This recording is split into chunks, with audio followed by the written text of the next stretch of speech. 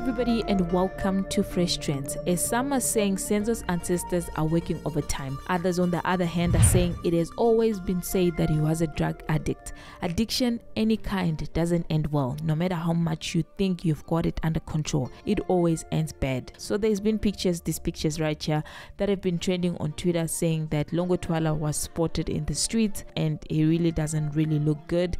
I don't know when the pictures were taken, but it was reported I think a week or last week to say that Longwe is said to have returned home after months on the streets. He left home in 4 ways right before Christmas last year.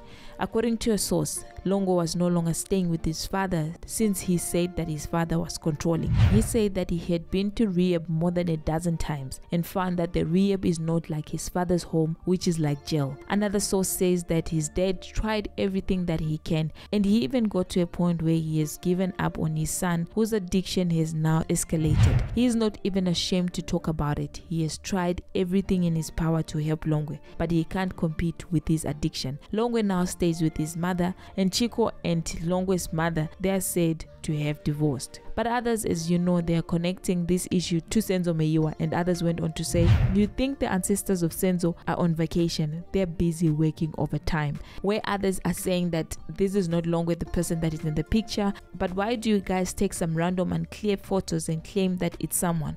Those photos are not clear. This could be anyone. How is this Longwe? We all know about Longwe and his well-documented struggle with substance abuse. Are we laughing at him? Is this our attitude towards everyone who has this problem? We need to draw the line somewhere. Some things are not to be made fun of. As young people, we should be using social media to find solutions to those problems that our country, not making fun of each other and laugh because today it's me, tomorrow it's you. We need to cleanse social media of its toxicity and use it to build each other, not break each other down, which is really true because today it can be me and tomorrow it can be you. And sometimes on social media, if you do not have anything to say, I think it's best for you to just stay away from commenting. And I saw this other comment, I just cannot find it, when this lady said something like, take him to court and offer to give him drugs and he'll be able to confess who killed Senzo. I really found that to be very heartless because you're using somebody because of the condition that they're going through. In his state, he can say anything, and even if something is not true, those kind of comments, I really don't think the person, they really thought about it before they tweeted.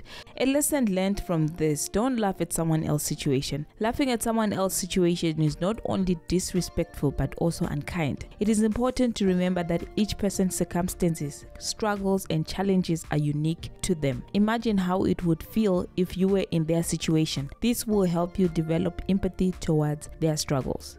Show respect to others regardless of their circumstances. Everyone deserves to be treated with dignity and respect, regardless of their situation or the challenges they face. Take a moment to reflect on your own behavior and consider how your actions might impact others. Ask yourself if your words or laughter could potentially hurt someone. Being aware of your own behavior allows you to make conscious choices to be more considerate and understanding. Remember, laughing should always be a source of joy and positivity, not a means to belittle or mock others. Developing a compassionate attitude towards others will only make you a better person, but also contribute to building a more inclusive and supportive community. This is what I think we can all learn from this situation, because laughing at him today, tomorrow it can be you, and I don't think you'd want to be treated that way. But anyway, that's all that we have for now. Until the next time, please do not forget to comment, like, share and subscribe to our channel.